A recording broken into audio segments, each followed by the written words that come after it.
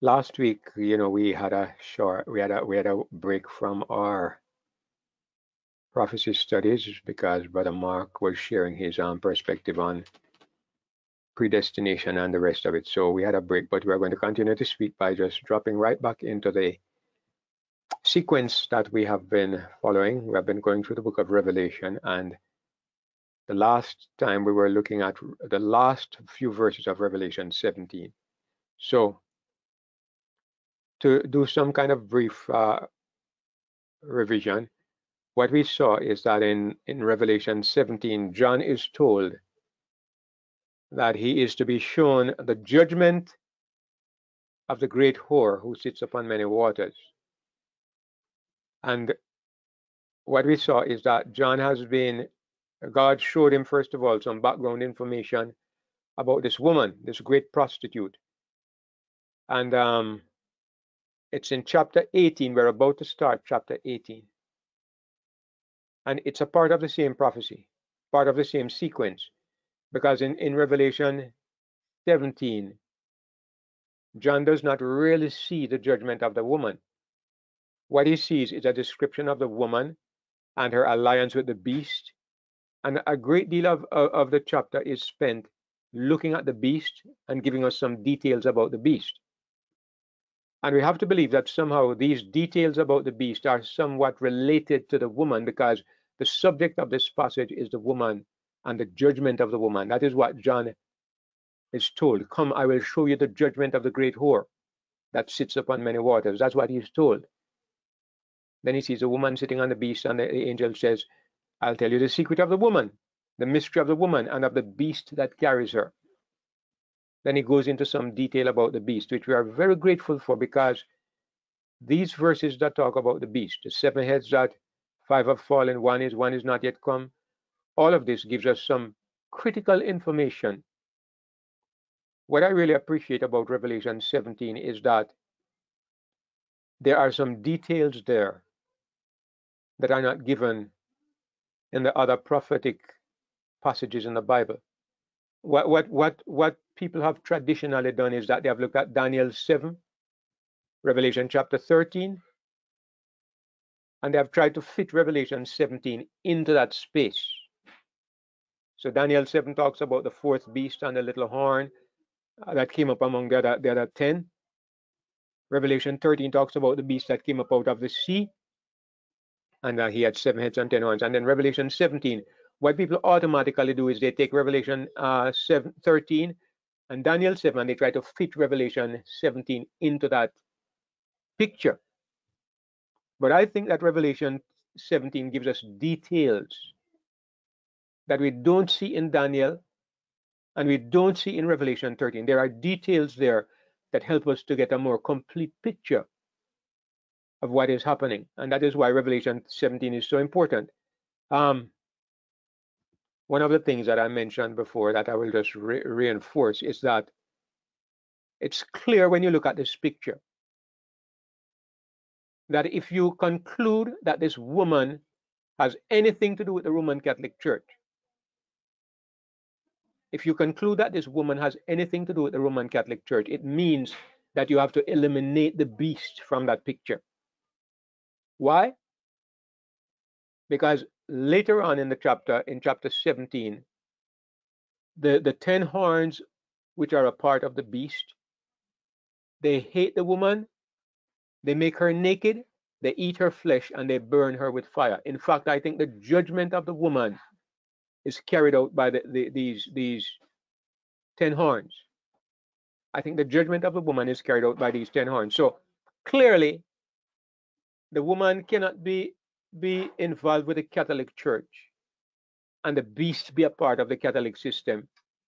And then half of the system turns against the other half of the system and devastates it. I don't think that makes logical sense. We can't say the Vatican turns against the Catholic Church, or the Catholic Church turns against the Vatican and one destroys the other. That doesn't make sense, because they are both two sides of the same coin. So that is why one of the things that I have come to believe very strongly is that the beast cannot be the Roman Catholic Church, nor can it be the papacy, because the 10 horns are a part of the beast system at the end, and they are the ones that attack the woman and devastate her.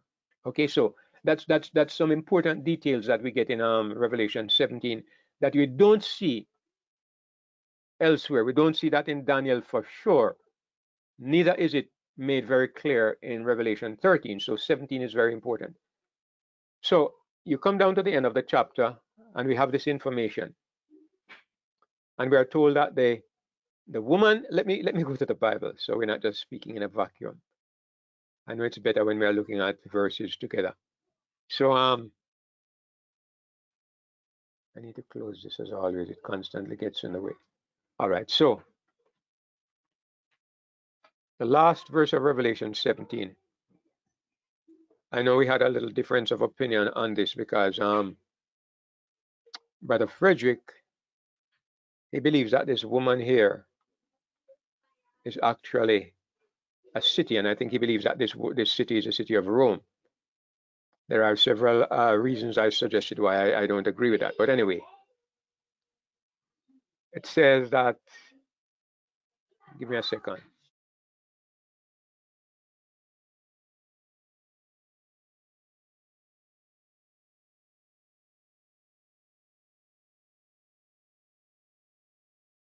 The woman, he says, is that great city that rules over the kings of the earth. So whoever this woman is, it's important because we're about to look at what happens in the next chapter. We're about to look at the judgment of this woman. So the question is this the judgment of a particular city, a physical city? Or is this the judgment of a particular religious institution? So it's important that we understand what is this city. And I know that there are reasons on both sides. There's reasons that can be presented to suggest it's a physical place, but there are also reasons to believe it's not a physical place, but a spiritual entity. And when we go to the next chapter, we can look at some more of these evidences. But anyway, so this last verse here is a clue that God is giving us to help us to identify who this woman is. So we're going to go directly to Revelation 18, and we see what happens next. And remember that what we are looking at is the judgment of the great whore. This is not a different vision we are looking at. It's a continuation of the same vision, same statement, because the purpose of this part of the vision is that John is to see the judgment of the great whore, that is the judgment of Babylon. And when you look at chapter 17, there's no judgment of Babylon, there's no judgment. So you have to look in chapter 18 here to see the judgment.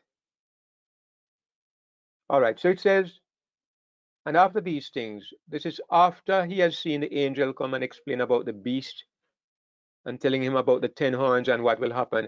After these things, I saw another angel come down from heaven, having great power, and the earth was lightened with his glory. We're mostly familiar with what is being said here, but I want us to still examine the elements of this verse a little more closely. He says, I saw another angel. Another as opposed to who? Well, he has been seeing angels right from the beginning of this vision. One set of angels that he saw was the 3 angels that he saw in Revelation 14, 3 angels flying through the midst of heaven.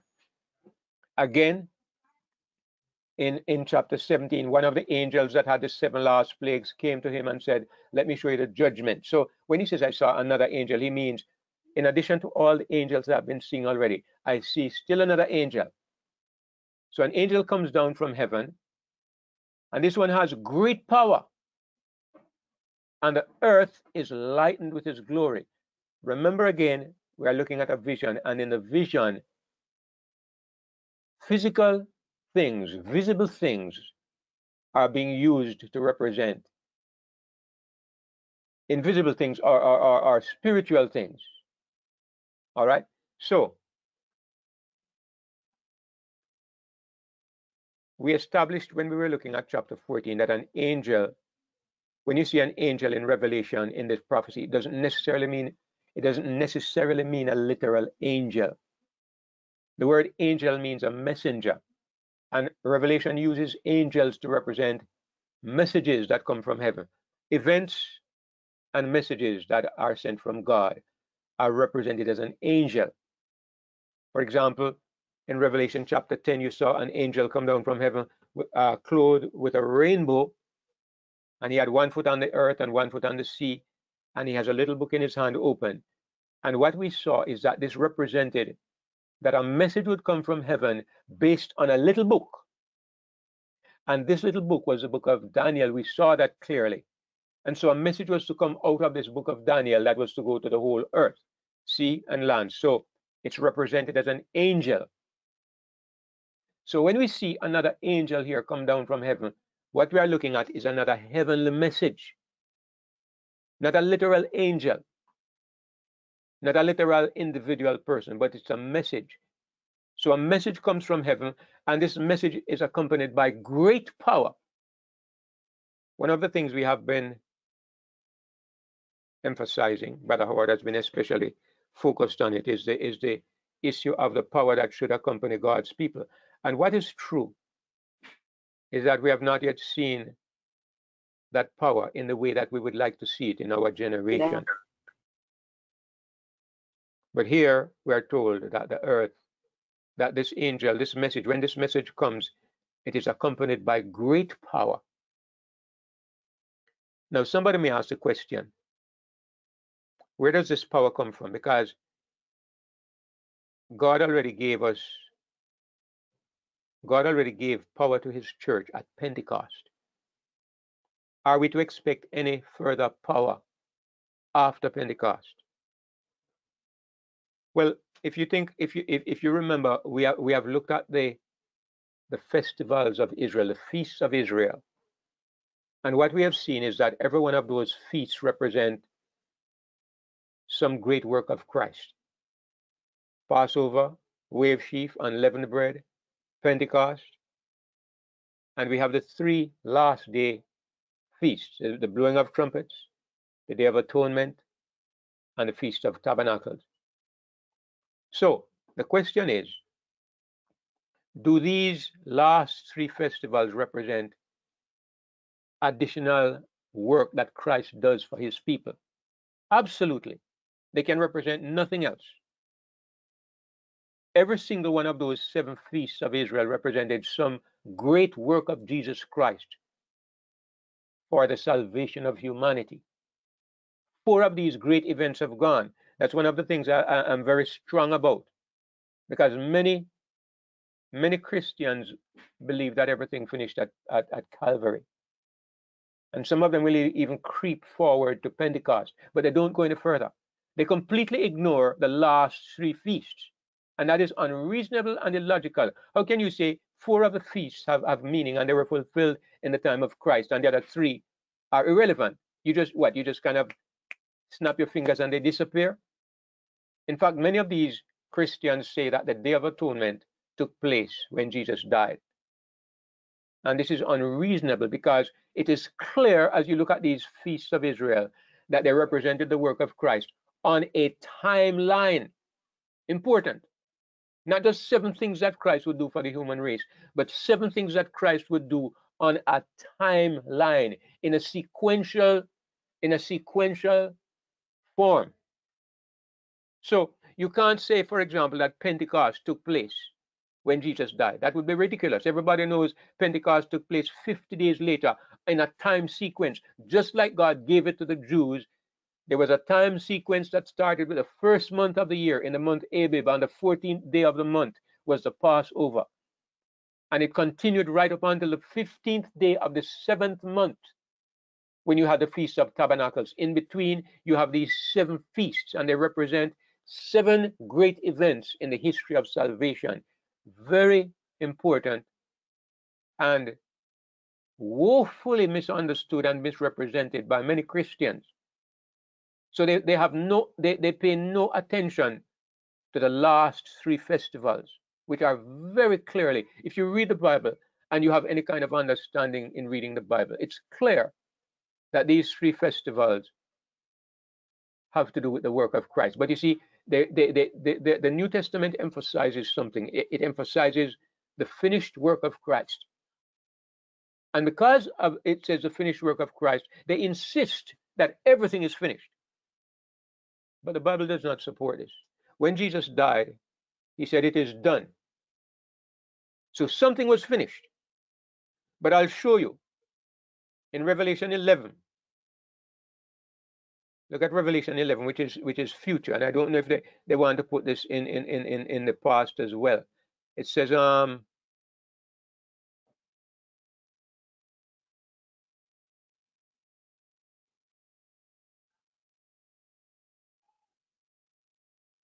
not exactly the words I'm looking for, but if you look at verse 15, Revelation 11, and the seventh angel sounded, and there were great voices in heaven saying, "The kingdoms of this world are become the kingdoms of our Lord and of his Christ, and he shall reign forever and ever."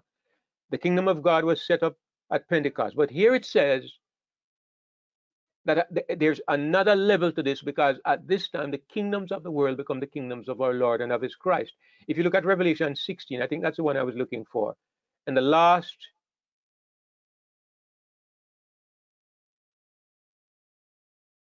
right, in verse 17, it's talking about the seven last plagues. And it says, "And the seventh angel poured out his vial into the air. And there came a great voice out of the temple of heaven from the throne saying, 'It is done.'" I thought it was already finished when Jesus died at Calvary, because Jesus said, "It is done, it is finished." No, the work of Jesus on earth was finished, so it was finished. But the work of Jesus for mankind is not finished, because if it was, we would have been in heaven long ago. But we're still here because God is still accomplishing his work for the human race, and Jesus Christ is still very much a part of that work. So the remaining feasts, the blowing of trumpets, the Day of Atonement, and the Feast of Tabernacles, those are still aspects of the work of Christ that are still in the future. Now, according to the belief of the Seventh-day Adventist Church, the Seventh-day Adventist movement, the Day of Atonement began in 1844, and the blowing of trumpets began in 1833.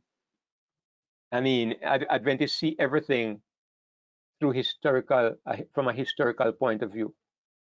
My understanding is a little different, because I really don't think the Day of Atonement started in 1844. And I have very good reason for thinking like this. First of all, the Day of Atonement was an event that lasted for one day, just like Pentecost, just like the Passover, one day. 1844 until today has been not one day, not 1 year. It has been about 170 years, 170 something years. Supposedly, we have been in the Day of Atonement in 177 years. And on the Day of Atonement, God's people were cleansed from all their sins. It was taken away. If this started from 1844, then every Christian who lived since then should have been completely without sin. Certain things should have happened within that. I mean, the second thing is that there's also the teaching. Adventists teach that the blowing of trumpets started with the preaching of William Miller in 1833, and it continued till 1843, 10 years, because in this interpretation, they gave 1 day for 1 year. If the blowing of trumpets was to be interpreted 1 day for 1 year, then the Day of Atonement, which was immediately at the end of the blowing of trumpets, it should also be 1 day for 1 year. So the Day of Atonement should have lasted for 1 year, not 170 something years. I think you can understand what I'm saying. I hope so. So anyway, so the point is that the Day of Atonement, I don't believe it started in 1844. I think Adventists got the idea right, that we are to see these end time feasts in our day. They were right, but some of their timing they got wrong. So what I understand is that when the blowing of trumpets is to be an event that takes place on this earth, where the entire planet is to be awakened to be prepared for the Day of Atonement. the entire planet. And when this happens, God's people are to be specially endued with power to give this blowing of trumpets or this loud cry. There's to be a strong message that goes out, a message from heaven that goes out. Just like 10 days before the Day of Atonement, Israel was prepared by the blowing of trumpets. God's people are to be prepared by a strong message accompanied with power. And at this time, there is to be this great message, this great outcry. So when it says here that in Revelation 18, that when this angel comes down from heaven, the earth is light. He has great power. He has great power. I'm suggesting that this power here may be even more than just simply God's people finally believe. God's people finally believe and they take hold of his power. But I think there's more to it here also. I think this is the power that comes from heaven because it is a blowing of trumpets. It says that the earth was lightened with his glory. And what do we mean here? This is similar to what you read in Isaiah chapter 60. Let me go quickly to Isaiah 60 and look at something that is said here. Because Isaiah, though it's an Old Testament book, though several of these prophecies are in books of the Old Testament, the prophecies are real and they are true. But what we have to do is apply them in the context of the new covenant. Look at Isaiah 60 and see what it says. Arise, shine, for your light has come, and the glory of the Lord has risen upon you. For behold, the darkness will cover the earth, and gross darkness the people. But the Lord will rise upon you, and his glory will appear upon you. This prophecy, I grant you, it had a fulfillment in the coming of Jesus Christ. But you can read it carefully and you can see that, like many of these Old Testament prophecies, they have more than one application. It applied to the time of Christ, but it is clear it also applies to this time at the end of time when the earth is to be lightened with his glory. It says, the Lord will arise upon you and his glory will appear upon you. So we have this angel coming down and the earth is filled with his glory. Now, what is the power of his message? What is the key focus of his message? Look at what it says in verse 2.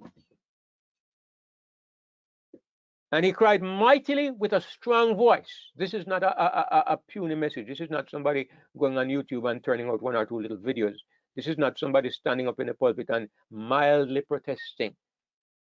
This is a message that has power. And I don't know. I think for a message to have great power, there has to be the pouring out of the Spirit of God in a special way. There have to be miracles. I don't see that any voice by itself can ever have an impact on this godless, stubborn world. I think there needs to be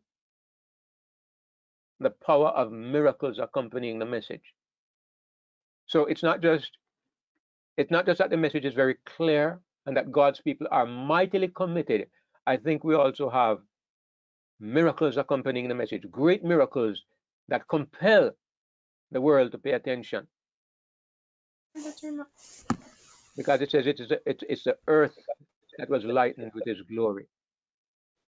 So he cries mightily with a strong voice. And what is his message? He's saying, Babylon the Great is fallen, is fallen. Now, we have seen this message before in chapter 14. When we look at the three angels' messages, the second message spoke about the fall of Babylon. Babylon is fallen, is fallen. But this statement is more detailed. Because what it says is that it is become the habitation of devils. It has become the hold of every foul spirit and a cage of every unclean and hateful bird. So we have to ask a question. This again is another verse that makes me ask a question. Are we speaking about a literal city or something else? Whatever this city is, look at what has happened. It has become a place where devils are living. a place where dirty, unclean spirits exist, a place where birds, and of course this has to be spiritual, this has to be figurative, right? Not literal birds. It doesn't mean that vultures take set on a physical city. It means that the elements that you would see in a broken down, deserted place where ghosts and evil spirits live. It's kind of a picture that you are getting of a haunted house, of a haunted city, you know, abandoned by people and left alone. And here are the spirits of evil devils and everything. You know, birds have come and taken up their roost, their bats and all kinds of vultures and so on. They have taken up their nest there. It's similar to the description of what happened to ancient Babylon after it was overthrown. So we're asking the question, are we looking at a physical city? Now, tell me, which physical city in the world could we say of that it has become a place where demons possess it and vultures live and foul spirits exist? If you say it's the city of Rome or it's the Vatican, then we're going to see some other other descriptions of the city that we say cannot apply to those two. All right. This is why Excuse me, Brother David. Yes, Brother Matt. Sounds like it's the apostate church. It seems very much that way to me. It seems very much that way to me that we are talking about a spiritual entity, not a physical city. You know, because it, every city in the world today, some more so than others. I don't know if you could think of any particular city that is a center of spiritualism, any literal city.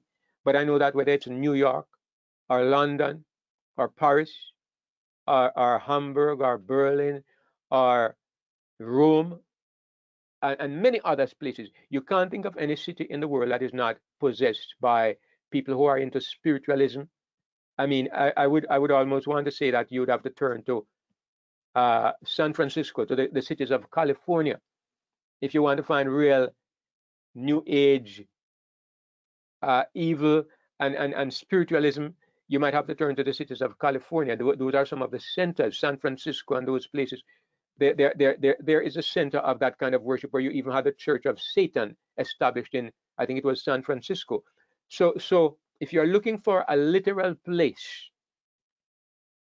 it's hard for me to say that we would pick on one city, one physical city above another.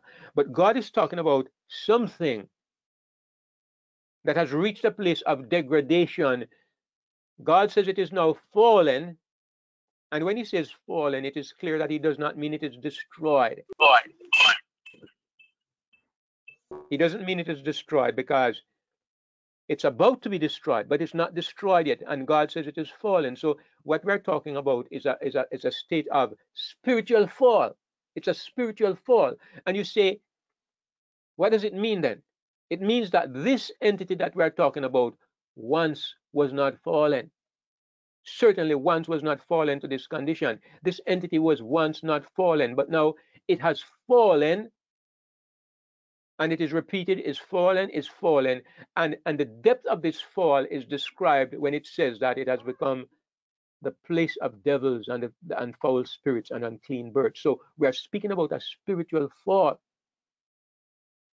And again, I would say, was this ever true that the city of Rome was ever spiritually upright? Was it ever true of New York or San Francisco or London or France or any of these cities? There were never places of any spiritual height.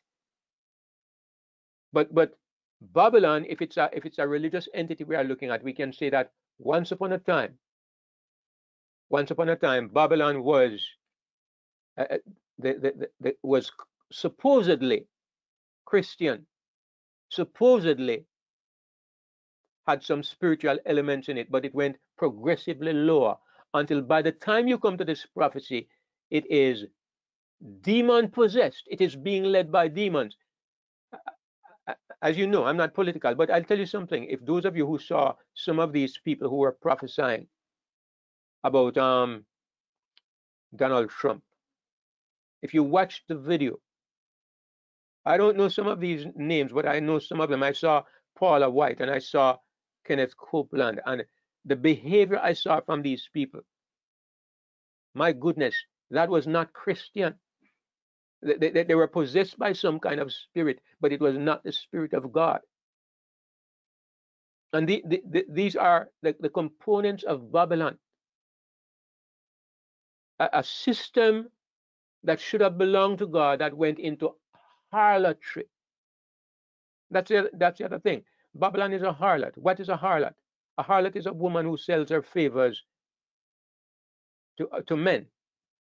If Babylon is a physical city, then if Babylon fraternizes with other political powers, there's nothing wrong with that because they're of the same kind and they belong in the same place. Harlotry means, prostitution means when you belong to a certain husband and you sell your wares to other people. And again, this has very strong religious implications, suggesting that Babylon is a religious power, a religious entity. Now, it says, so Babylon is fallen. And that's not that's the main point of this. We're going to come to in another couple of verses. And it tells you again what we look at this in detail in chapter 17, but it says all nations have drunk. So the influence of Babylon reaches every nation. Whatever you say Babylon is, her influence has affected all nations. All nations have drunk of the wine of the wrath of her fornication. And as we pointed out, this fornication, this alliance with the powers of the world. Notice who she has committed fornication with. The kings of the earth, the merchants of the earth. These are the ones that she has fornicated with. Again, you have to think that this is a spiritual entity. You have to think that we're talking about some kind of religious power that does not have the right. As a matter of fact, you know, in James, in the book of James, it gives you a very clear commentary on what spiritual adultery is. It says, you adulterers and adulteresses, know ye not that whosoever will be a friend of the world is the enemy of God? James clearly suggests that spiritual adultery is when you who are Christian, you become involved, you become intimate, you become tied up with the world. So anyway, it says the fornication of this Babylon has resulted in a wine that have made the nations drunk. And we commented on this already. Now, here it says in verse 4, and I heard another voice from heaven. So another voice comes from heaven, not from the same angel. So what it means is that there is an additional element to this message. The first message is a statement that says Babylon is fallen. Why do we need to tell the world that Babylon is fallen? Why do we need to tell people that Babylon is fallen? Okay, what are we going to say? Let us suggest, for example, that Babylon is New York. Let's just suggest that, right? Which you know is not what I believe. But let's suggest that, well, okay, let's say Babylon is the Vatican or it's Rome. So we say to everybody, look, the city of Rome has fallen, or the Vatican has fallen. What meaning what? What are we saying to them? We are saying that the Vatican has become more evil. Is that our message? Are we saying that Rome, if we say it's the city of Rome, are we saying that the city of Rome has become more evil? It's full of spiritualism. I will tell you, if you try to give this message to anybody, they will say, so what? Every city in the world is full of spiritualism. There's nothing extraordinary or unusual about a city being filled with spiritualism or full of spiritualistic elements, because every city in the world is in the same condition. That's not really a message. Secondly, in verse 4, this voice from heaven says, come out of her, my people, that you be not partakers of her sins and that you receive not of her plagues. If this is a physical city, we have a message only for the Vatican or for the city of Rome. You don't have a message for anybody else. If this is a physical city, we need to go down to the Vatican or we need to go down to Rome and give this message. Come out of her, my people. Come out of the city of Rome. As a matter of fact, I don't know how many people God has living in Rome. There may be a few, right? There may be a few non-Catholic Christians and even a few Catholic Christians living there.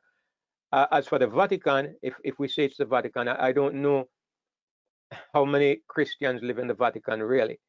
I would believe that most of God's people have long ago chosen not to live there. But then the message in Revelation here is to the people who are in Babylon, nobody else.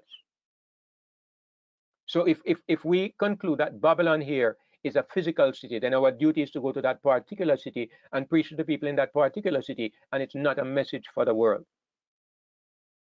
I'm just making that point because in the context of Revelation, you can decide whether you think this message is just for one particular city or it is for the world. If you know, as a matter of fact, if you notice something, the angel comes down from heaven and the earth is lightened with his glory. It's a global message. It's not just a message for one particular location or one particular city. Another reason why it is clear to me that we're not talking about a particular city. So the earth is lightened with his glory, and he cries with a loud voice, and he tells you about Babylon. He's not attacking one particular location. It's a global message. And so he says, "Come out of her, my people." We can reasonably conclude that the people in Babylon exist all over the world. Therefore, there is a global message. And the message is applicable to God's people all over the world. What are they supposed to come out of? They're supposed to come out of Babylon. Where are they? In a particular city or in a particular religious situation?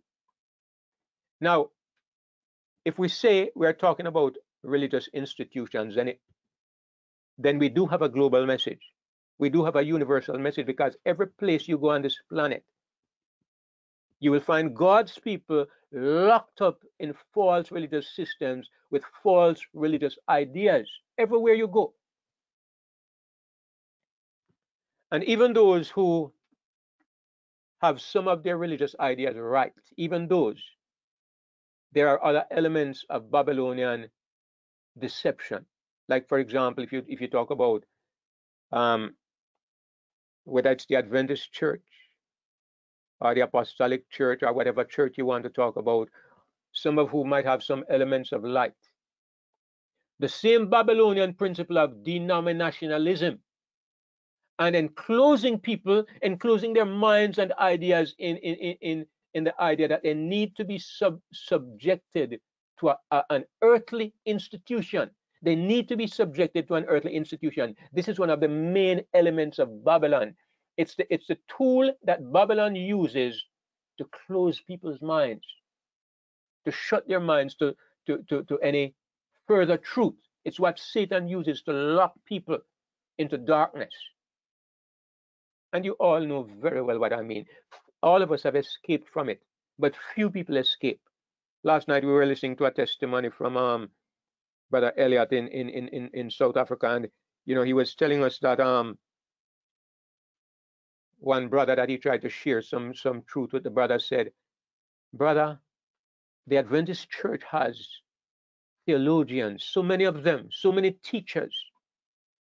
There's no chance that anything we teach is wrong. Because the first thing you learn in Adventism, the first thing you learn, or I would say the most significant message you get in Adventism, and I believe in most churches, the most significant thing you get is that this is God's church. This church is directed from heaven. Nothing we do is wrong. Nothing we teach is wrong. This is one of the key elements of Babylon. So this message that comes to Babylon says God's people are to come out of Babylon. And like I say, if this message does not apply to these false religious systems, then people might be justified in staying there. They might be justified in remaining there because so many people say, I can stay here. I don't have to be a partaker. I don't have to be involved in what they teach. But what I see here and what we can see here is there is a point in time when Babylon, whatever she is, Babylon reaches such a stage, something visible and clear. She reaches such a stage that God's people absolutely must divorce themselves from her, get out of her, or they face the prospect of being lost. Not that God closes their probation, but that they themselves make a choice that separate themselves from God. Now, again, I want to ask a question. What is this? Okay, what is this event? What event could take place in a literal city? Let's continue with that theorizing. I'm going to get off that in just a moment, but I want to make the point because I've given some consideration to this question because it's a real question because some evidence is presented that Babylon is a real city, and I would say some good evidence. I also see evidence that Babylon is not a literal city. It's a religious institution. Good evidence. So, how do we determine where the truth is? And this is what I'm looking at. I'm looking at my reasons for believing it's a religious institution. Now, something happens as a turning point. This turning point is that Babylon suffers a great fall, a great moral fall. Something happens that is so evidently a fall in moral status, a fall from any connection with God, that finally God's people must get out of Babylon. Finally, there might have been reason before this for people to be associated with Babylon and it wasn't so bad, but something happens that makes it clear you can't be in that association anymore. Now, if we're talking about a city, which city? Rome? All right, let's say the city of Rome, for example. At what point has it been acceptable for God's people to live in physical Rome? I suppose you could say at any stage of history, God's people have lived in physical Rome, okay? God's people were there thrown to the wild beasts at one point in time, but they have lived there like they have lived everywhere else in the world.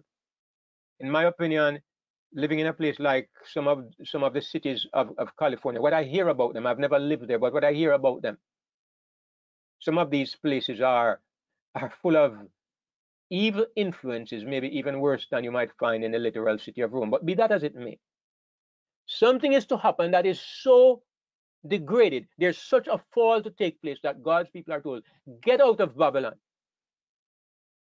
As I said, if Babylon is a city, this message applies only to one city. God's people are welcome to stay anywhere else. They are welcome to be in San Francisco. They are welcome to be in New York. They are welcome to be in London, any place else. They must only get out of this one city. Because this one city has fallen to such a degree. And yet the message is a global message. It's for the entire world. It makes far more sense to me that what we are seeing is something happening in the religious institutions. Something that is happening that says to God's poor misguided people who have put their trust in these systems, something happens to make them know, no, this is going too far. This is beyond reason. I have to get out of this. My opinion, it's just an opinion, okay? My opinion is that the churches are going to accept the homosexual movement. They are going to accept the LGBT movement. That's my opinion, and I could be wrong, okay? I'll tell you straight out, I could be wrong because I'm not a prophet. This is when I look around and I think about it, this is what I believe is going to happen. And it's partly based on the developments I see taking place, plus the elements of that I see in the prophecy, as we have discussed, Revelation 14 and the third angel's message. You know where I stand and where this is coming from. But the thing is, something is to happen that says to the world, that says to Christians, these churches have gone past the bounds of reason. It cannot be Sunday worship, because Sunday worship has been in these churches for over 1,000 years. Which of them do you know that is not, which is not doing involved in Sunday worship? Maybe the Adventist Church and the Seventh-day Church of God and the Seventh-day Baptist. A few little churches, they don't keep Sunday. But all the Christian churches, you can't go to them and say, Babylon is fallen because you keep Sunday. That's not a new message. That is a message over 1,000 years old. What has to happen is that the churches have to accept something that is blatantly, brazenly, barefacedly in opposition to the principles of God, blatantly, brazenly, barefacedly, openly, that even the blind can see, so that when somebody chooses to remain in light of that thing, it's as clear as day that they have chosen to defy God. I believe that the churches are going to accept it. I believe so. I believe it is going to reach to the place where the churches are going to accept it. They will accept it or they will cease to exist. And when they accept it, even the little blind loyalists who have set their hearts on believing this is God's church and it can't be wrong, even they, the truth about God has taken many of us out of the Adventist church system. And I think it is even taking Christians out of other systems as well. But it's a strong movement and it's a strong message, but it is not strong enough yet, because there are many Christians who are still confused on the issue of the Trinity. But I'll tell you what, there is no honest Christian. There's no honest Christian. I use the word honest because there are a lot of dishonest people. There's no honest Christian who is confused about God's attitude towards homosexual behavior. We sympathize with the people who are struggling. We sympathize, like I sympathize with the thief, like I sympathize with the rat that I mentioned this morning.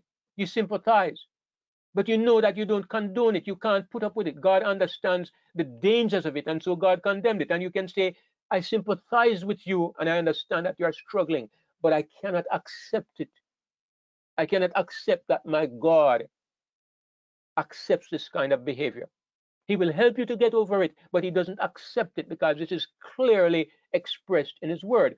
When the churches come out and accept something that is so clearly opposed by the word of God, Paul says that those who practice it shall not inherit the kingdom of God. How can a Christian, how can any Bible-believing person or group so fly in the face of all the biblical evidence to say it's acceptable? You prove who your master is. You prove that you have rejected the counsel of God. And I believe this will be the decisive factor that will mark the fall of Babylon. I believe so. Like I say, I'm not a prophet and I could be wrong, but I do believe, I certainly believe that it is worth careful examination and careful thought. If it's not the gay movement, it's something of that order, something that is so clear that you have no reasonable excuse. No reasonable excuse. I always knew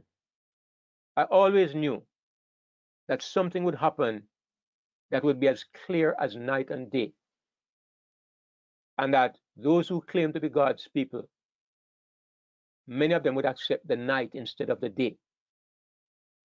But it was hard to me to imagine what, because even the worst of Christians, the worst of professing Christians, they try to conform. They might compromise in little ways, that like they might cheat a little bit, but they don't openly and blatantly come out and defy something that is plain as day that it is wrong. Even when you talk about Sunday worship versus Sabbath worship, they can find a few little verses that say the disciples met on the first day of the week, and they can find some verses to say, on the first day of the week you are to gather up whatever. They find some little excuse, and it's a tradition that is deeply rooted, and many of them are genuinely confused. Many Christians are genuinely confused as to whether or not it's wrong to reject the Sabbath. Many of them are. But as I said, which reasonable Christian genuinely believes it is that God accepts homosexual behavior? Notice what I said. I didn't say homosexuals because there are people who I understand have a tendency. I can't control my inward thoughts and feelings. I can't control them. So I could not condemn somebody for having those. But what I can do by God's grace is I can subdue them. I can subdue them. I don't have to give in to them. My desires for outrageous behavior, I don't give in to them because God is in charge of my life and God gives me strength and I can live above those desires. When you tell me that you have these desires and you have no intention by God's grace to give in to these desires, I will accept you as my brother and sister. I will embrace you and I will fight with you. I will fight with you. When you tell me that God must accept you and accept your behavior, not just the fact that you have certain tendencies, but you are going to indulge those tendencies and God must accept you like this. You have set out in defiance of God. That's what I'm saying. And this is what I believe. I hear you, Brother Matt. Just a second. This is what I believe will happen in the churches and has already happened in several of these denominations. Go ahead, Brother Matt. I'm not condoning it, but what makes homosexuality worse than any other sin, like that can be more easily hidden and kept private, possibly? You understand what I mean? I understand what you're saying. And the homosexual behavior is not worse than any other sin. So that's not the point. I know you understand that's not the point I'm making. The point I'm making is that I don't know of any other sinful behavior that religious people as well as secular people demand that God must accept. That's the point. I see. Yeah, I see. They're putting it, well, we should accept that immoral behavior, unlike they condone, they shun adultery and other obvious sins, but this one they're trying to make acceptable. Absolutely. That is the point. This is open defiance of God's counsel. And I don't know of any other sinful behavior that they have done the same thing. If you practice bestiality, the world would jump on you. If you practice pedophilia, they would be outraged. If you formed a society for fornicators, I mean, the carnal people would love it. But there's no religious person who would condone it, and nobody who would say that God would accept that kind of behavior. If you formed a society for adulterers, nobody would think that God accepts this kind of behavior or would try to suggest it. But here is an area where, and what is interesting to me, since we're talking about this a little bit, what is interesting to me is that just like they say homosexual tendencies, many people have them from early. They even go to say they are inborn. So they are giving this as a reason why the world must accept it. But at the same time, these same people who are making this statement, they also accept that pedophilia, tendencies to pedophilia, are also inborn. The same people, same reasoning. In other words, just like you're born a man having attraction to another man or a woman to a woman, people are born having attraction to little children. If you are going to justify one behavior because you say they're born like this, we have to sympathize, why do you become outraged at the other and want to lock away people forever because they become involved in it? You see, so it's neither here nor there, but the point I'm making is that the whole problem with this particular thing, the mark of the beast, whatever it is, and the thing that causes Babylon to fall, whatever it is, it has to be of such a nature. It has to be of such a nature that God forbids it and the world accepts it. It has to be of that nature.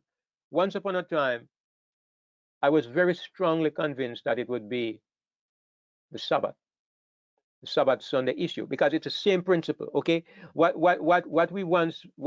I once believed. Let me say I, because I'm not sure where everybody is, but what I once believed was that the last conflict would be a religious war. It would be war between the Sunday keeping Christians and the Sabbath keeping Christians, and the Sunday keeping Christians would persecute Sabbath keepers. And furthermore, the Sunday keeping Christians would have enlisted behind them all the political forces of the world, so that all the nations of the world would become Sunday observers. They would become haters of Sabbath, and so it would be Sabbath versus Sunday. If you ask me, why have I adjusted my thinking? I'll tell you, the reason is because I came to understand that we have misinterpreted, we have misidentified the beast. The mark of the beast is the mark of the beast system, not the mark of the woman. The beast, once you identify the beast, things have to change, because once upon a time, the beast for us was the Roman Catholic Church. So it was easy to identify the mark of the beast being Sunday observance. Sunday observance is a mark of authority of the Roman Catholic Church, and you know the rest of it. But once it becomes clear that the beast is not the Roman Catholic Church, it's political Rome.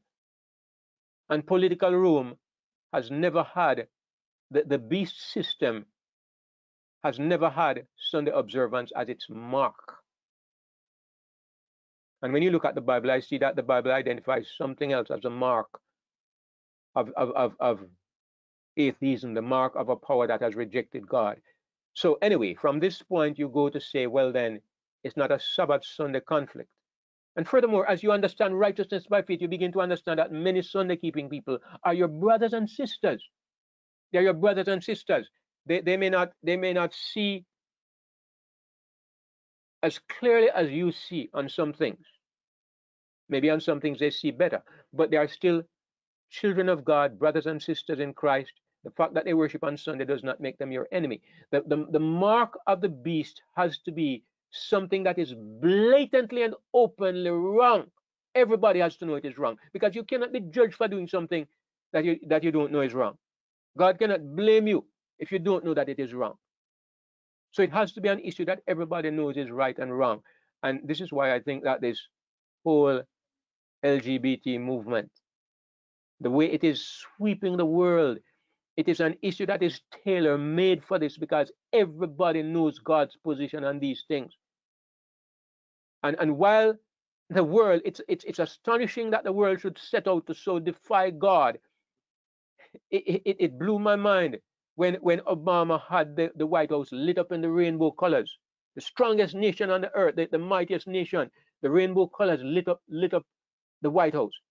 It blew my mind when the gay flag was raised on every American embassy around the world, including Jamaica.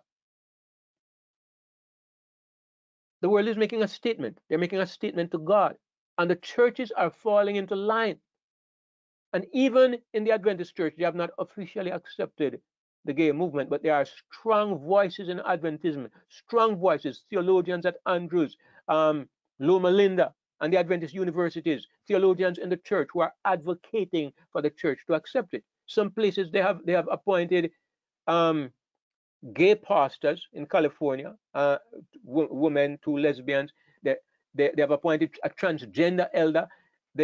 Those things don't just, they're not isolated events. In the Adventist church? In the Adventist church, yes. They are steps that are being taken, and it's a tide that is irresistible. And I'll tell you why the churches cannot resist it, because when it becomes, I will say when it becomes enough of an issue, you must either accept it or lose your status, lose your right to operate as a church. The steps are simple. They are ABC. When it becomes an issue that it becomes a human rights issue, when it becomes an issue that you cannot discriminate because of sexual orientation, and when you want to become a pastor in the Adventist church or an elder and you're refused the post, and it is suspected or even hinted that it is because you are an LGBT person, and you take the church before the Human Rights Commission or whatever else, the church must conform or cease to exist as a church. I'll tell you, it's happening, it's coming, and I can see it very clearly. So anyway, I believe that this is the event that will result in the voice from heaven. And I suspect it's going to be the same event as that is called the abomination of desolation, standing where it ought not. I suspect it's the same event that is going to be referred to as the mark of the beast, that will eventually escalate to the point where people will even die because of it. But anyway, all of that is still yet to be seen. And like I say, I'm not hoping to be wrong, but I'm making room that I could be wrong. All right. I just, if I see something that makes more sense, I'm willing to adjust my thinking. But so far, this seems to fit all the parameters that I can find. So God says, come out of her, my people. And he says the reason is, if you stay there, you are going to become partakers of her sins. Why? Because birds of a feather flock together. Because a man is known by the company he keeps. Because evil communications corrupt good manners. And what the Bible means is bad company spoil you. My mother told me that from I was a boy. Bad company will spoil you. Don't keep bad company. And when the church becomes bad company, you better part company with the church, because God says what is going to happen next is that you become a partaker of her sins.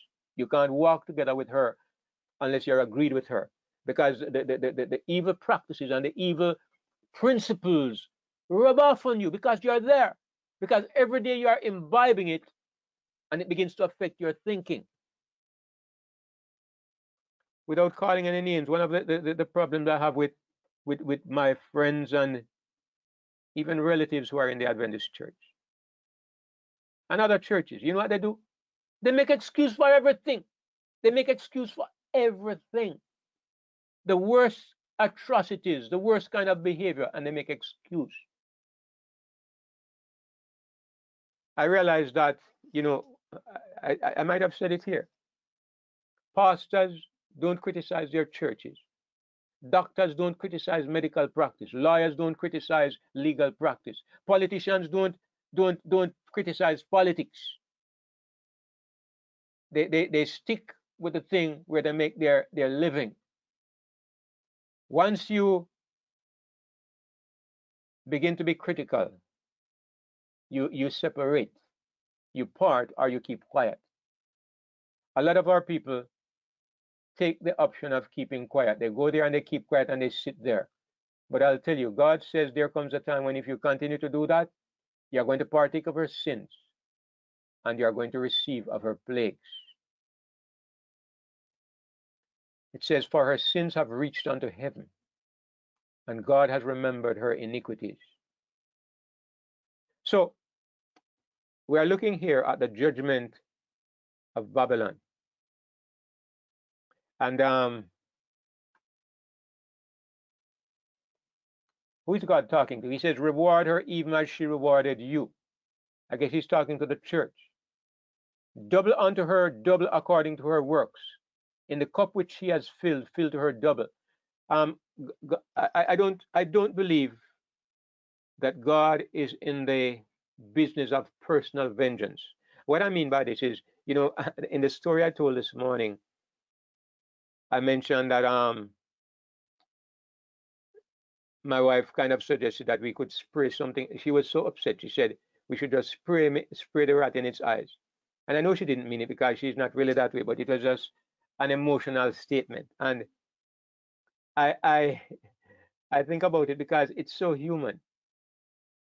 It's so human because we humans, what the way we think is like this. You made me suffer. I want you to suffer in return. You made me suffer. I want to suffer in return. This is human. It's not divine. Because what God can do, God can look at something and he can see the reasons. You know that the rat is the rat because he's born a rat. The rat is not trying to annoy you or upset you because he's nibbling your food and he might be walking around and terrorizing your family. He's not trying to do it. He's just being a rat. Okay?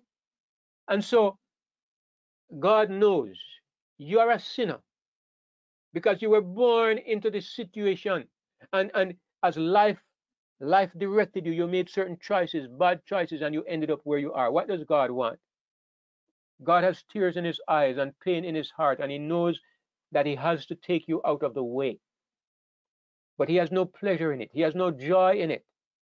And he's not looking to torture you. So when you look on these statements that say that where God says, reward her just like she rewarded you, double unto her double. These are statements that have the taint of vengeance. They have the taint of retribution. But I'm learning to look at them in a different way. And I'm seeing that what God is saying is that there's a principle of life, and it works in the spiritual realm as well as in the physical realm. And it goes like this: whatever a man sows, that he will reap. And we often interpret this to mean that if you do this, I'm going to do this back to you. But that is not what it means. What God is saying is that there are principles of life that were established when the universe was designed, that whatever you do, it has repercussions. It's like if you spit in the sky, it drops in your eye. All right? Nobody spat back in your eye. Your own spittle drops in your eye. Forgive the gross illustration. But that's what God is kind of saying. If you spit in the sky, it drops in your eye. Whatever a man sows, that will he reap. Okay? If you're lazy and you don't plant your crops, you're going to be hungry. Why? Somebody come and push hunger on you? No. It's the repercussions of what you do. And it's a law of life. And what God is saying to Babylon here, the same depth to which Babylon has affected people. You see, what has been happening? What can we see? What has been happening? Resentment against Babylon has been building up for generations. One of the things you will notice, brothers and sisters, is that there is developing in the world a hatred of Christianity. Mark it. There is developing a hatred of Christianity, and it is not because of true Christians, it's because of Babylonian Christianity. Right? People like Kenneth Copeland, some of these men have 3 private jets. Okay? They have their dog houses are better than the house you live in. Okay? And when they are collecting, they send buckets through the congregation. They are multi-millionaires. Some of them are approaching billionaires. And they deceive the people, and they have, you know, one of the jokes was the way they got involved in the last election. And if you look at some of the commentaries and the contempt that people have of the so-called Christian religion, resentment has been building for ages. And what happens is that when Babylon is judged here, remember the Bible says it's the 10 horns. The 10 horns burn her with fire. And what we see here is her being burned with fire. Why do the 10 horns burn Babylon with fire? It's because the resentment that has been building against religion finally flows over. Remember in the French Revolution, when France attacked the Catholic Church and took away all her institutions, took away her churches, slaughtered, I think it was about 70,000 Catholic priests and church people. They slaughtered about 70,000 of them. That blood ran in the gutters of France like water, the gutters of the cities like water. They outlawed religion. They made the official state religion atheism. They set up a woman, a loose woman, a prostitute, and they paraded her around as the goddess of reason. They gave up religion, and they officially became an atheistic nation, the nation of France, back in the 17 something. It was the accumulated resentment of hundreds of years caused by the behavior of the Catholic Church. It finally overflowed. And the same thing is happening, but this time not just in France. It is developing on a global level, this hatred and this resentment and this contempt of Christian religion. And so when God says, double unto her, double, what he's saying is that what she has planted, she's about to reap. And she's about to reap with a vengeance, as the saying goes. The people who are going to turn against her, the 10 horns, they are going to completely devastate Babylon. That's what I see in the prophecy, and that's what I see. That's what I anticipate. And God is describing it like he's talking about Babylon as if she's a woman, and so he's using that kind of language. One of the things we have to do as we're going through this part of Revelation, most of Revelation, is we look at physical descriptions and we have to translate it into spiritual applications. And one of the things is that many times we are not very good at doing this. We have a hard time making the spiritual application. But that's what we have to bear in mind. It's physical descriptions, but we have to think about what is it really saying in a literal sense? What does it really mean practically? How much she has glorified herself and lived deliciously, so much torment and sorrow give her. So in proportion to how, I mean, when the church started, it was poor, it was pure, and it was persecuted. When the church started, it was no friend of the world. The Caesars and the Herods and the Jewish leaders, they tried their best to destroy the Christian church. They killed the leaders of the church. They killed the ordinary people. They hunted them like dogs. The church was no queen. The church did not glorify herself or treat herself like some special entity. It was poor and persecuted, but it was pure. When the church began to walk with politicians and kings, it morphed into the Roman Catholic system. And she came to the place where she said in her heart, I sit a queen, and am no widow, and shall see no sorrow. This became the attitude of the Christian church. And somehow it never changed, because even when you had the Reformation, at first these Protestant churches were not really very popular, not all of them. In the case of the Anglican Church, for example, it was instantly accepted, because what the Anglican Church did, the King of England simply took away everything from the Roman Catholic Church and set up a state religion called the Church of England. A lot of it was still like Catholicism, but they just gave it a different head. Instead of the Pope being the head, the King of England became the head of the church. So that one stepped into religion dressed in her beautiful garments, dressed up in royal robes from the beginning. But you had some like the Wesleyan, the Lutheran, they started out in persecution and hardship, but they very shortly became well established and popular. And they embraced the hands of the political powers, and they rose to this status where all of them, most of them can say, we are royalty. We live in the high places of the earth. We feed on the good things of the earth. Like Babylon says here, I sit a queen, and have no widow, and shall see no sorrow. Most of these churches take their position in society for granted. For example, how does a church in America, for example, feel when Joe Biden or Obama or anybody takes away some of their privileges? Like if for example, if the government says we are no longer going to give you your tax exempt status, my goodness, the churches would be outraged. It's our right for the government not to tax us. They are accustomed to privilege. What do you think the early church would have said if the government says you have to be taxed? Could they have complained? As a matter of fact, just to be recognized by the government, the early church would have felt extremely privileged, because not only could they never have a tax exempt status, they could not even have the status of being allowed to function. Render unto Caesar Caesar. Yes, they rendered to Caesar the things that were Caesar's, and to God the things that were God. But what I'm saying is that the church today, when you hear them talk, every little thing that happens in Jamaica here, they're on TV giving their opinion. And people are saying the church, what is the church doing? We know that the Lions Club is doing this, the Kiwanis is doing this. What is the church doing?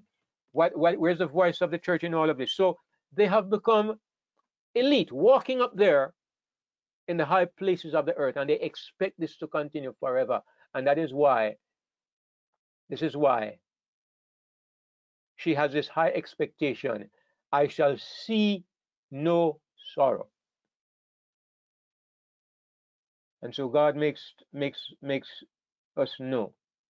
Therefore shall her plagues come in one day, death and mourning and famine, and she shall be utterly burned with fire, for strong is the Lord God who judgeth her.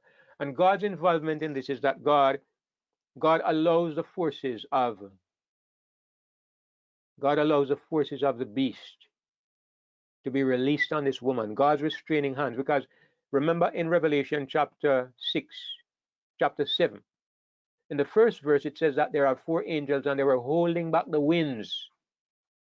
They were holding back the winds that the wind should not blow on the earth. God is no longer holding back those winds. There's no longer any protection for Babylon. And so Babylon is utterly devastated. She shall be utterly burned with fire. For strong, God has judged her, and he has left her to her judgment.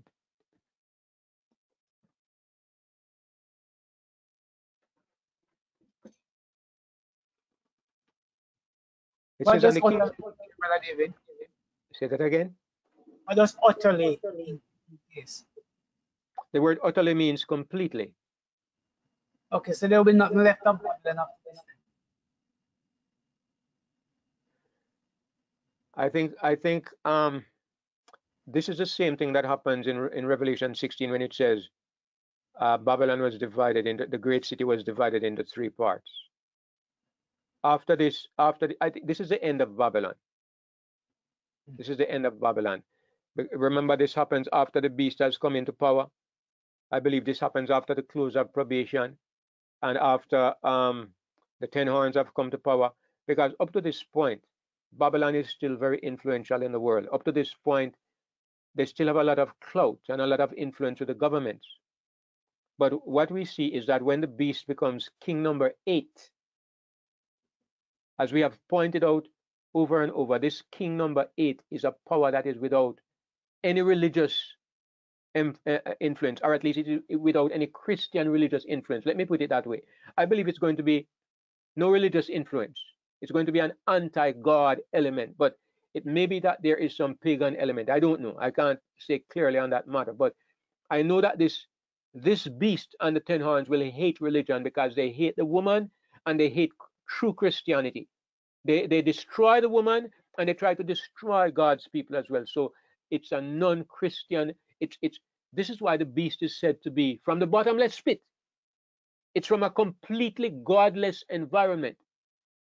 So you have to look at so the beast destroys the woman, and what it means is that we have come to the place where the world has officially turned against God entirely. This is what I believe the last conflict is. Not a conflict between Christian versus Christian. There are three powers, three major elements at the end of time, and they are the same three elements that were there at the destruction of Jerusalem. There are always these three elements. There is the power of the beast, the political power, the secular power. There is a false religious system. In the time of Jesus, that was the Jewish church. And there are God's people, which is the true Christians. These three elements, and the same three elements exist at the end. You have the false religious system, Babylon. You have God's people, which is God's true people, and you also have the beast power. And it happened in the past, it happens again. The political system turns against the beast, turns against the false religious system and destroys her, while God's people, God saves them, God preserves them. Same thing happens at the end. But there's a hatred of Christianity, a hatred of God's religion. So they turn against religion. Right now, I keep saying it. I have these forebodings. Their Christianity is so disgraced in the world today. You have so many tricksters, so many people claiming to be Christians. They are nothing but what we call in Jamaica ginnals. They are fakers. They are pretenders. They are only out there to get money out of people or to deceive people. They are open tricksters. I can't think of the appropriate word I'm looking for. They're open tricksters, and all they want is to take advantage of people. And there is a breeding resentment. The average person on the street thinks that all Christianity is for is to deceive people and milk them of their money. That's the average person out there. That's what they think.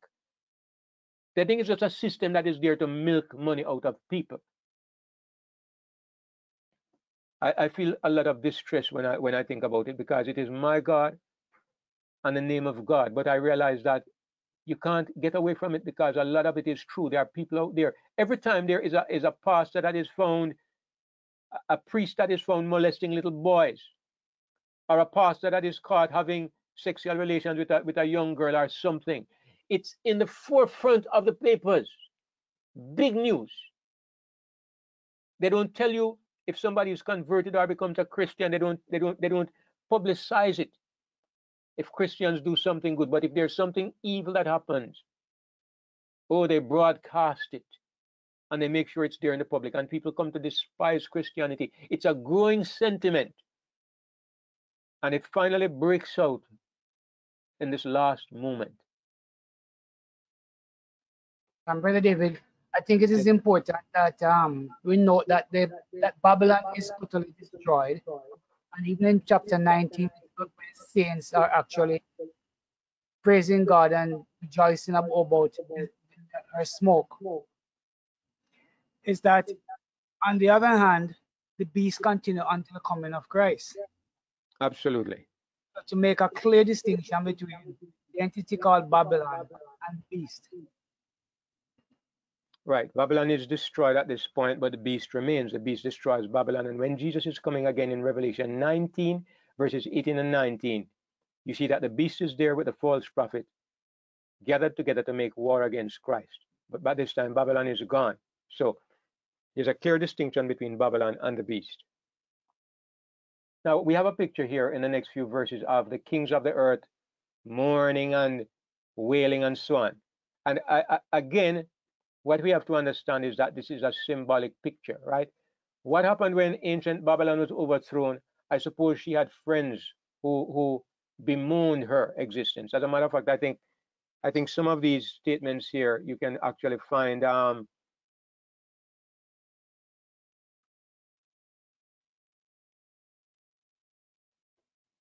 They're actually statements from the book of from Ezekiel. Let me see if I can find one in Ezekiel. Here's a statement in Ezekiel that talks about the destruction of ancient Tyrus. Then all the princes of the sea shall come down from their thrones and lay away their robes and put off their broidered garments. They shall clothe themselves with trembling. They shall sit upon the ground and shall tremble at every moment and be astonished at thee.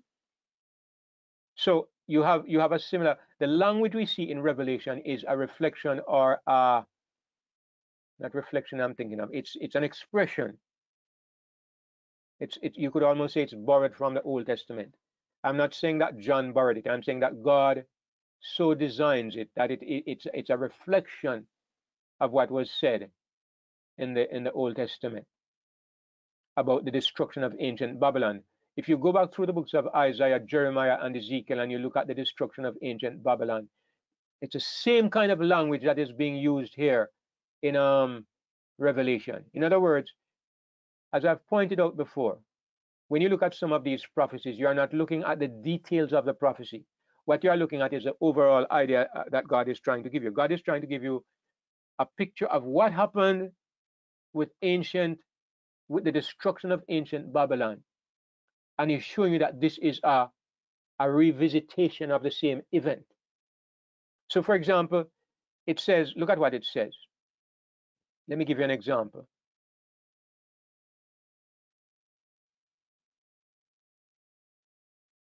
In verse 19,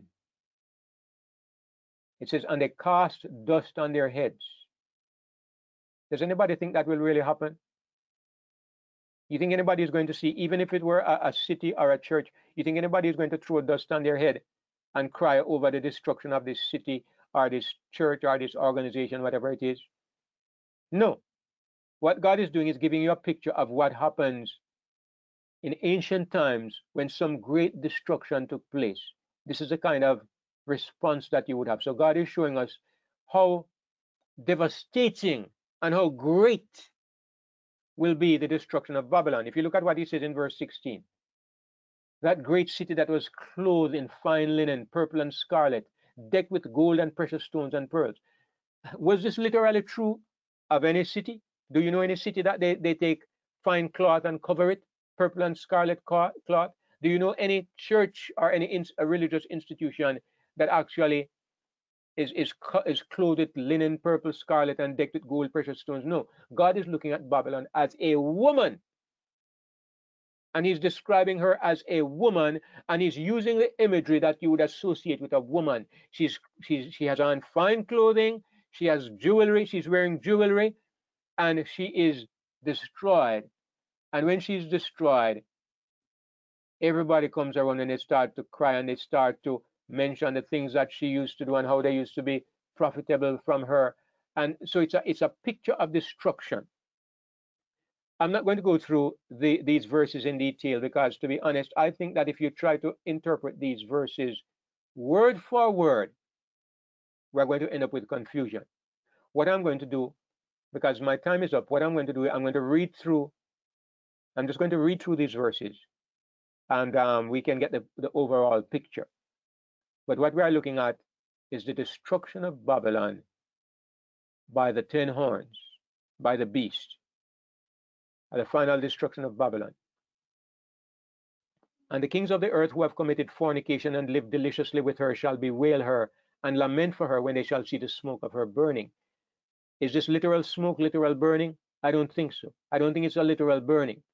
I don't think somebody is going to loot a city like they looted in the ancient times, like they looted literal Babylon. No.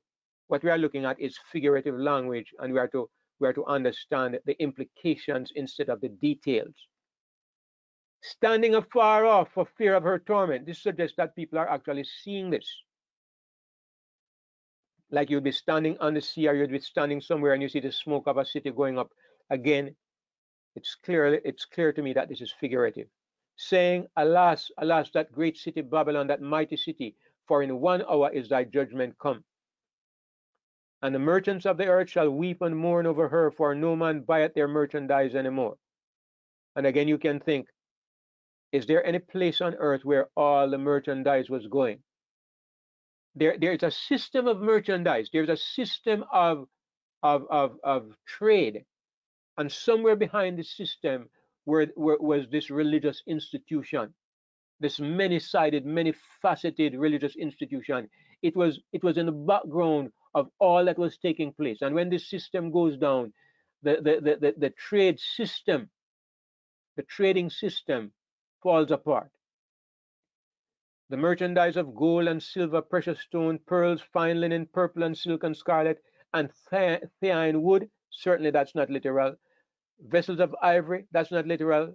Vessels of most precious wood, brass, iron, and marble. It's Old Testament imagery.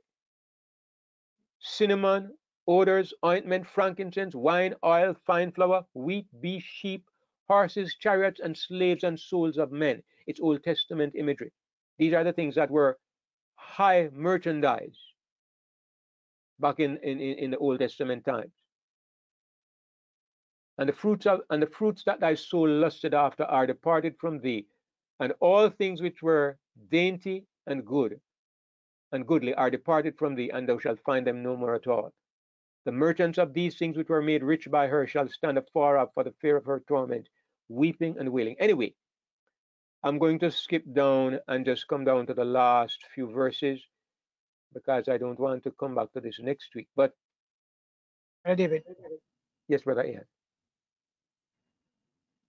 So wouldn't you say that all of that merchandise and stuff is really indicative of the kind of interaction that the false Christianity has with the world in terms of trade, actual trade? Absolutely. I believe that. Okay. It's talking about the kind of a fornication, kind of fornicating relationship that the church has had with the world. The church has become involved. When I say the church, I speak advisedly. I mean the religious systems, right? They have become involved in things that had no business God's people had no business to be involved in it. They have become involved in the merchandise system, the mercantile system of the world. That has become their main, they have become so involved that the entire system is wrapped up in Babylon.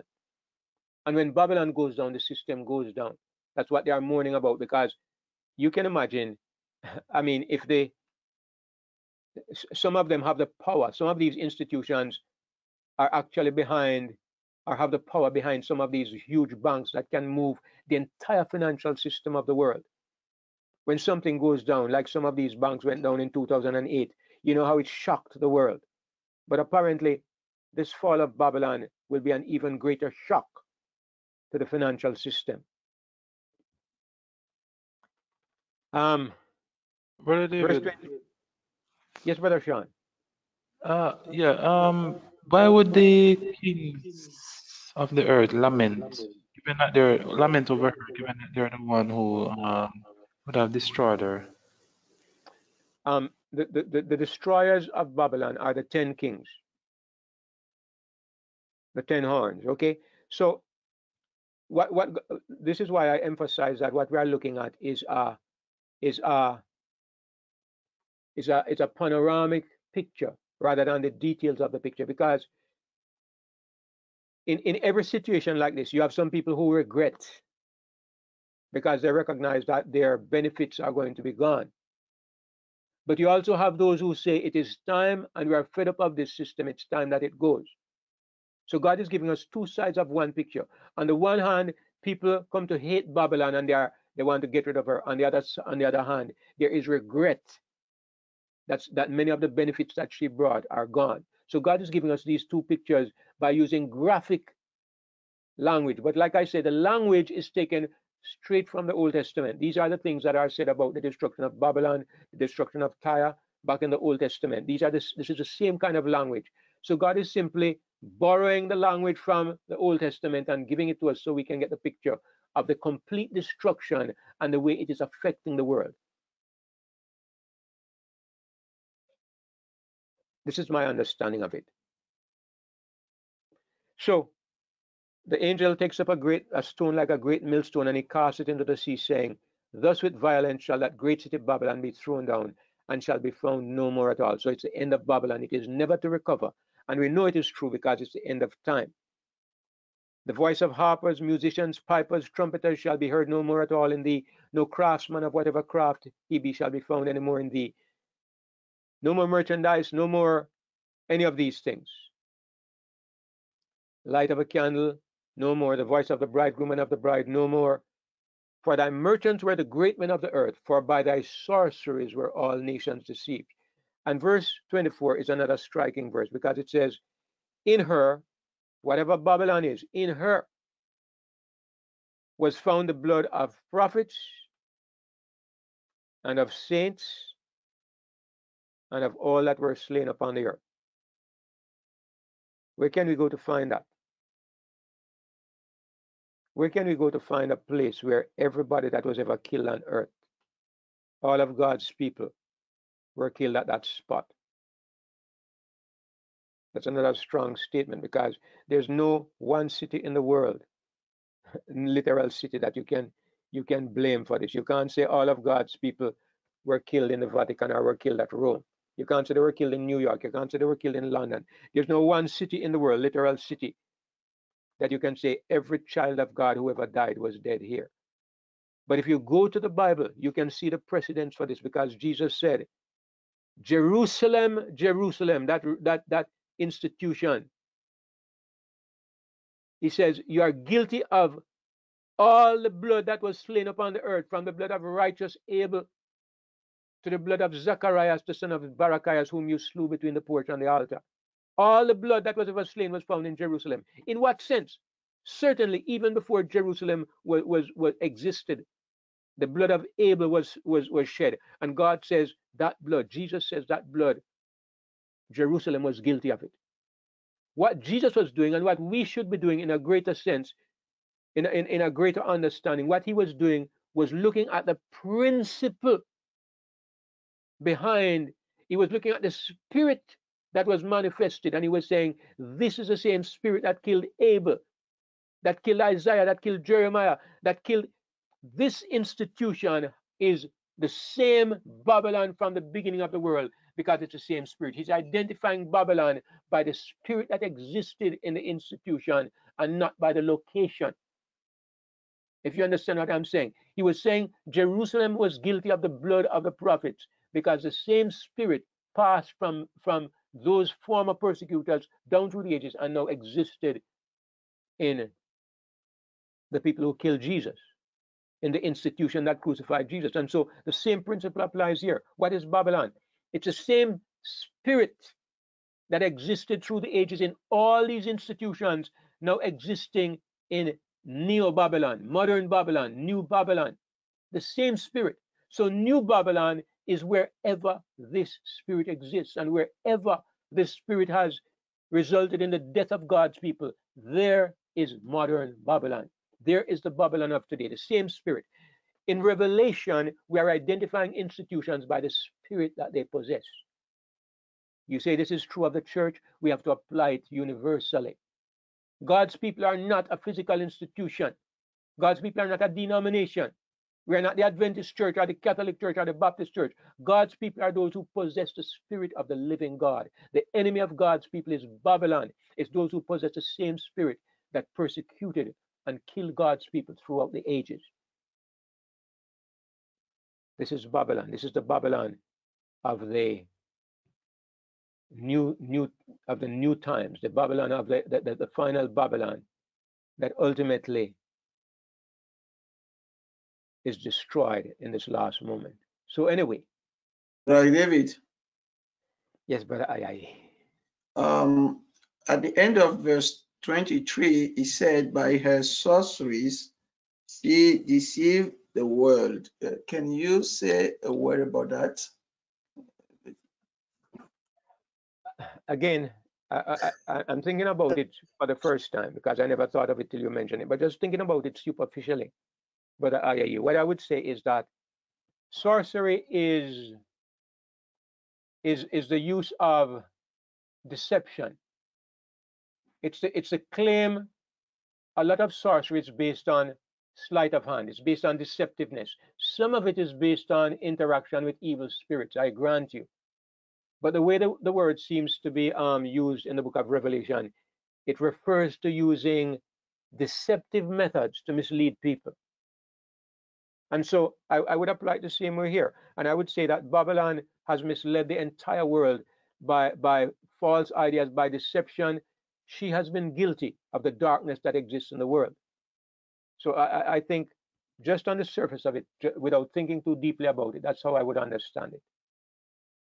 You don't think that he was making any kind of reference to the Greek word pharmakia? It's worth thinking about. I was about to ask that. It's worth thinking about. All right, but the thing is, I would say if you say through this we mean the use of drugs and drug type of medicine, you would ask, how does this result in the deception of the whole world? Because I don't think the world is going to be deceived so much by the use of drugs as by false doctrine. So I wouldn't want to interpret it that way because then you become focused on some physical element as a key rather than spiritual misleading deception. Brother David, yes, Brother Matt. I think it's important to note that big pharma is what they call them, right? This industry is got to be the biggest money-making industry on this planet. I mean, trillions of dollars pass through these companies.